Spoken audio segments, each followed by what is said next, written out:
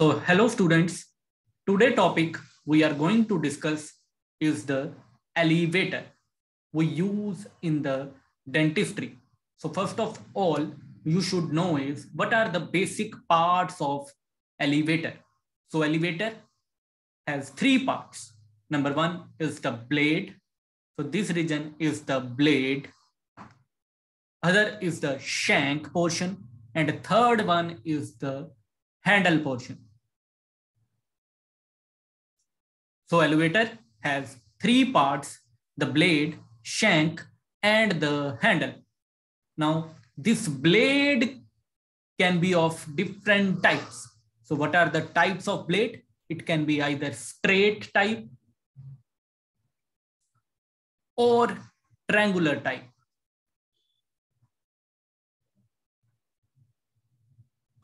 So the example of straight blade is, straight type is straight elevator. So this one is the straight elevator. Other is the triangular type. And the triangular type is this one is the crier elevator. So remember, for your exam, the most common elevator we use to luxate teeth is, yes, it is the straight type.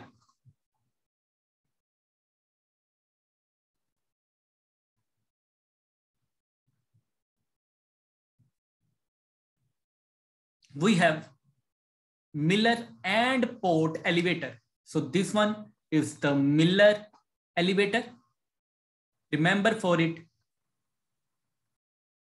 for your MCQ part. And this one is the Port elevator. So what you see is they are at angle to the shank. Another we have is a crossbar. A crossbar type elevator where handle is at right angle to the shank.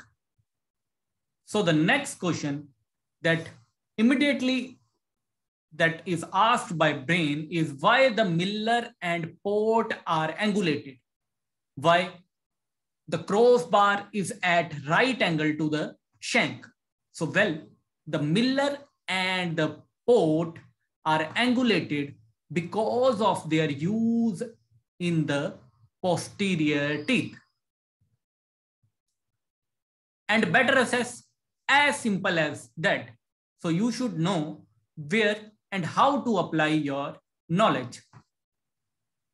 Other question is why crossbar, the handle is at right angle to the shank. So according to the physics, by keeping the handle right angle, this would generate a huge amount of force. Now, if the force is high, what can it do? So if the force is high, so it will fracture the mandible.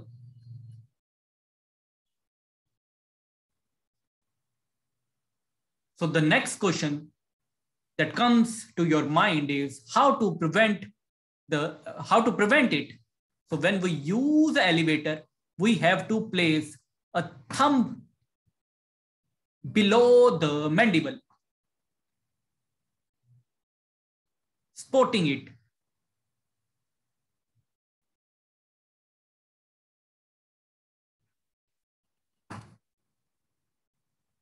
So now you know three things and you know how to correlate it. Next comes the triangular type elevator. The triangular type elevator is the crier one. So it is used when the broken root remains in the socket and the adjacent socket is empty. So it will be used in the case of multi-rooted teeth. As simple as that. The next is the pick type elevator, crane pick elevator. So where it is used to remove the roots. It is used as a lever to elevate the roots from the socket. Now, how will you use it? What we do is we drill a hole 3 mm deep into the root. The pick is inserted into the hole and the root is elevated using a buccal plate as a fulcrum.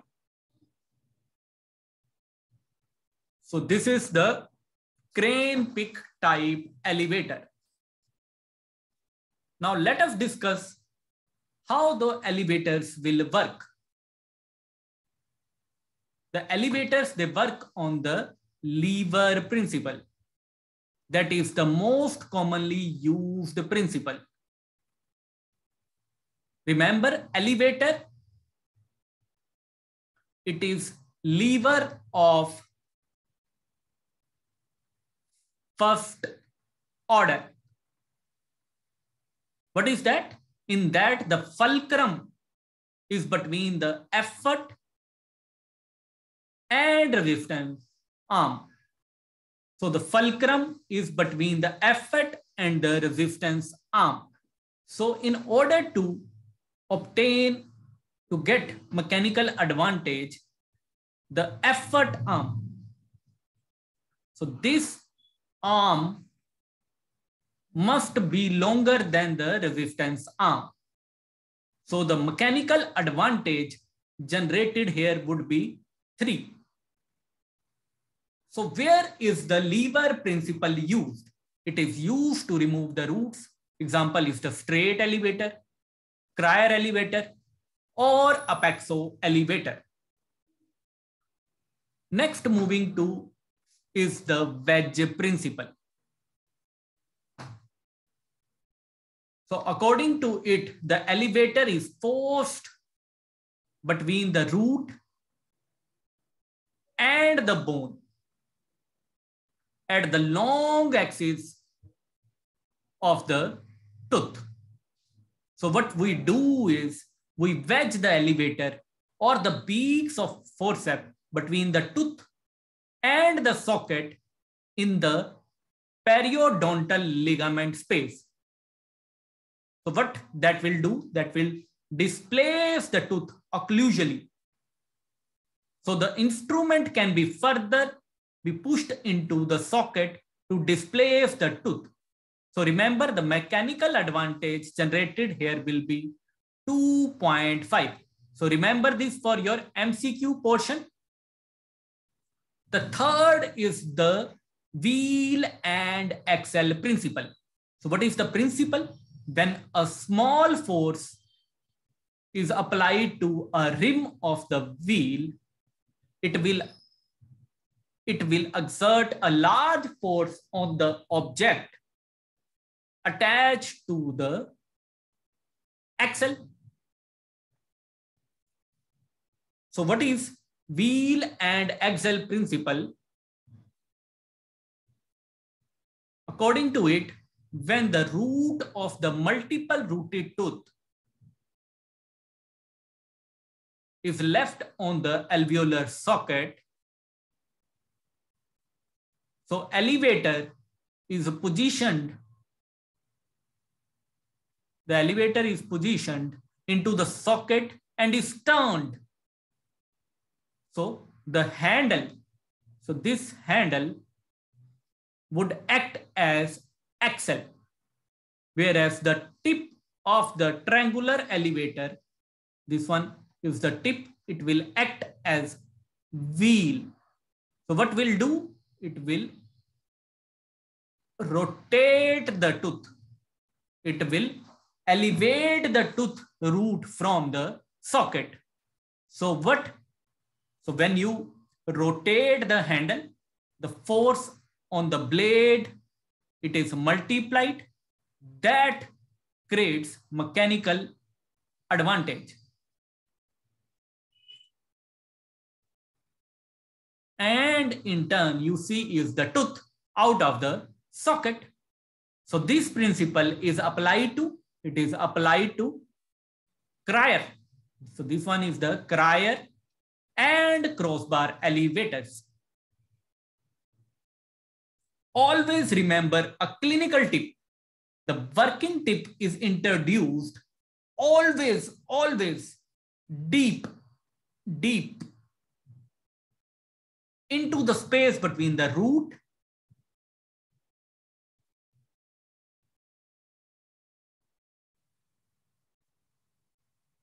and the space that is rotated to remove the root. Now, what are the elevators that follows the lever principle?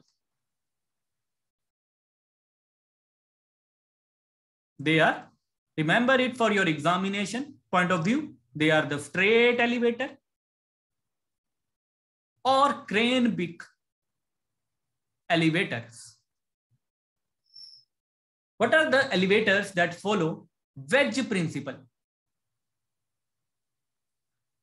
They are the apexo elevators.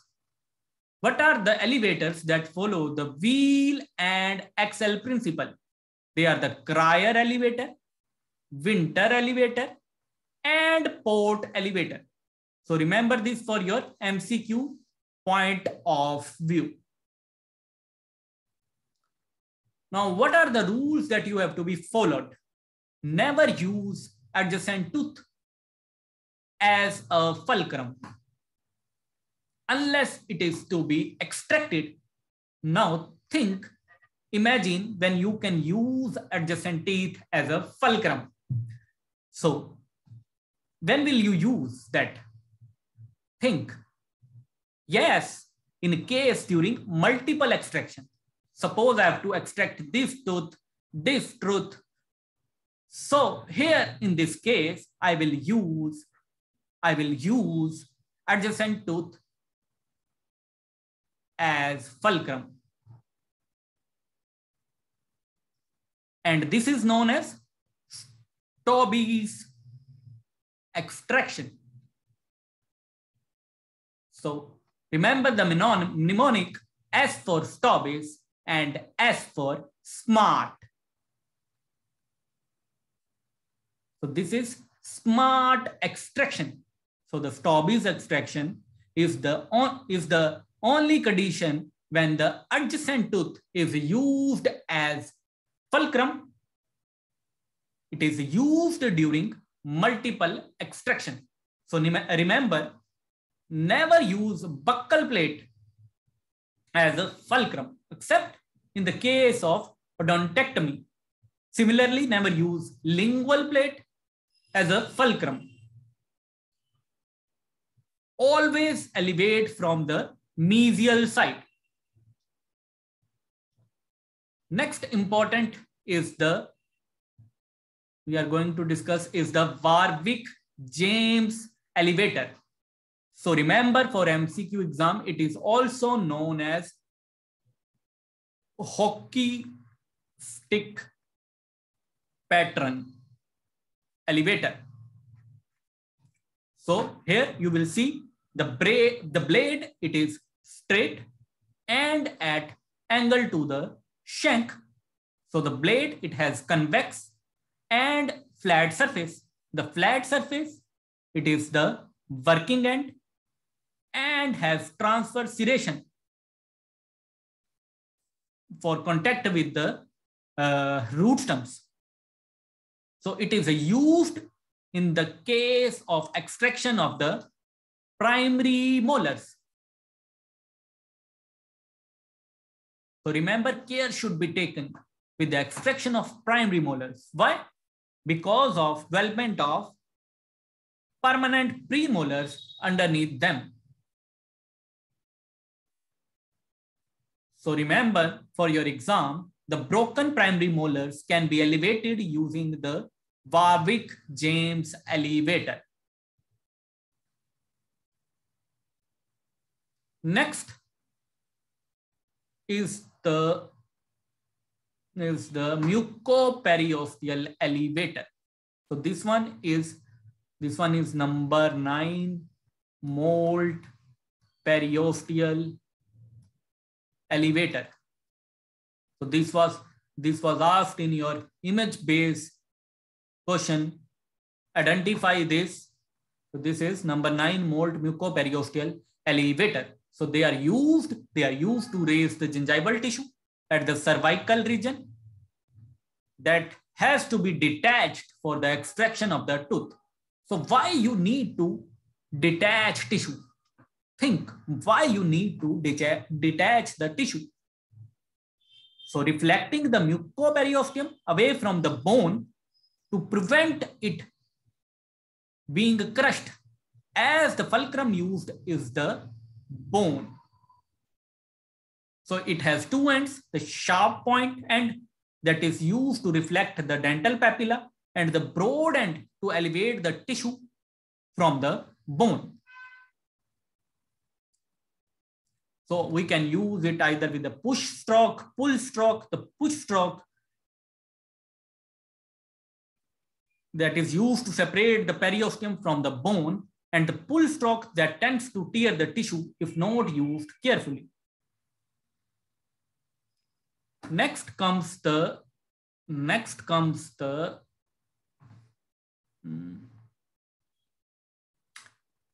luxators. So luxators, they resembles elevator in shape, but their tips, they are very delicate than the elevators. So their tips, they are thin, sharp, so they can break if the force is applied during the extraction. So if they are thin, so they can be easily inserted into the narrow apical space. True. Another is these are the periotomes. What are periotomes and how they function? So the periotomes, it is another tooth extraction instrument with a thin tip. It has a tapering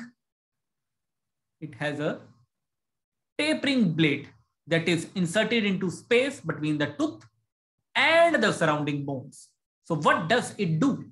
It will compress the bone structure. So it allows for a better access to the periodontal ligament. So next question that comes to your mind is, how can you compare these elevators, periotomes, and luxator? Elevators, they are used in piring motion, while luxator, they are used in the rotating motion. Luxator, the tip is very sharp. It will cut the periodontal ligament cleanly. On other hand, elevator, they wear out and tear the periodontal ligament. So the use of elevator, they are associated with more damage to the tooth structure due to the leverage forces used. The luxator, they will act as a wedge that separate the damaged tooth from the periodontal ligament and bony tissue. So they will widen the tooth socket as it is easy to gently pull out of the tooth with the forceps.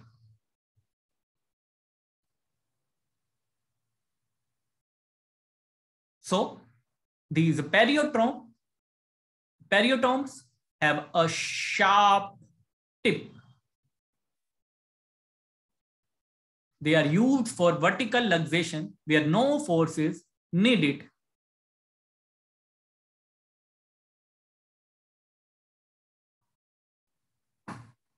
So this was all about the elevators. Thank you all.